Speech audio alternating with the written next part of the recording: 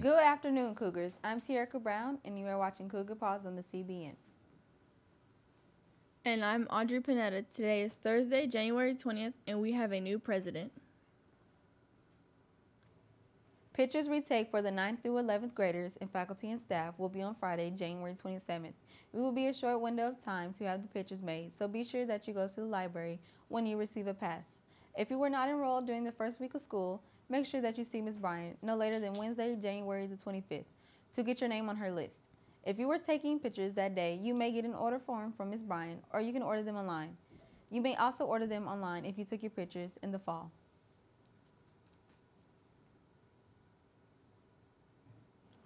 The next Western Hills Book Club will meet on Wednesday, January 25th in the library during lunch.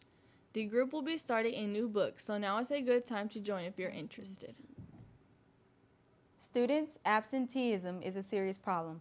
Anyone ranked up 5 or more unexcused absences in a class last semester lost credit for that course. But it's not too late to make up the time you missed. There will be a Saturday attendance makeup session Saturday, January 28th from 9 a.m. to 12 p.m. Students will make up attendance, 2 block periods. Get the opportunity to make up assignments as well as take advantage of tutoring services. Okay. $3,125 on the low end and up to $50,000 at Yale. This is the amount of money you can save during college if you enroll in dual credit and junior and senior year at Western Hills. Sophomores, please see Mrs. Hiller if you want to save some money in college or if you want to get off campus for your afternoon classes next year. The counselors will begin completing schedules for next year on Monday. You will be assigned an appointment time and need to be prompt for your meeting.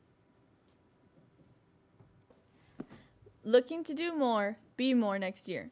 Think about joining our media team. Classes in audio-visual production can provide a fun time and a link to a career.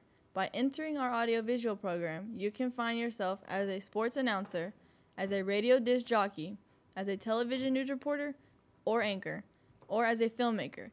In addition to those opportunities, you can also earn industry certifications that will make you look good in the job market. Tell your counselor that AVP is for you.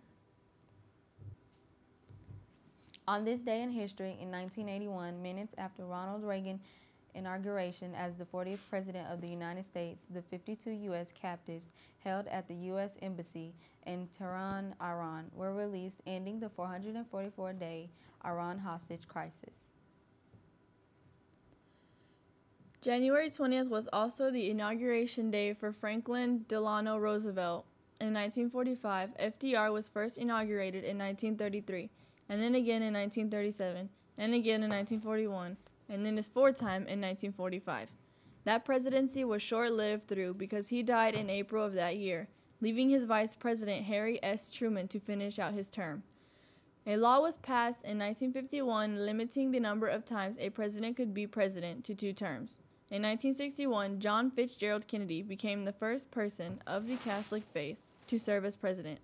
John F. Kennedy had to overcome public concern that he might be overly influenced by his Catholic faith and the Pope. Sadly, Kennedy only served 3 years before he was assassinated on November 22, 1963 in Dallas. He spent his last night in downtown Fort Worth. In 1968, Richard Nixon began his 2-term presidency. In 1974, Richard Nixon became the first U.S. president to resign from office, and his successor, Gerald Ford, became the first president to serve as the U.S. president without an election.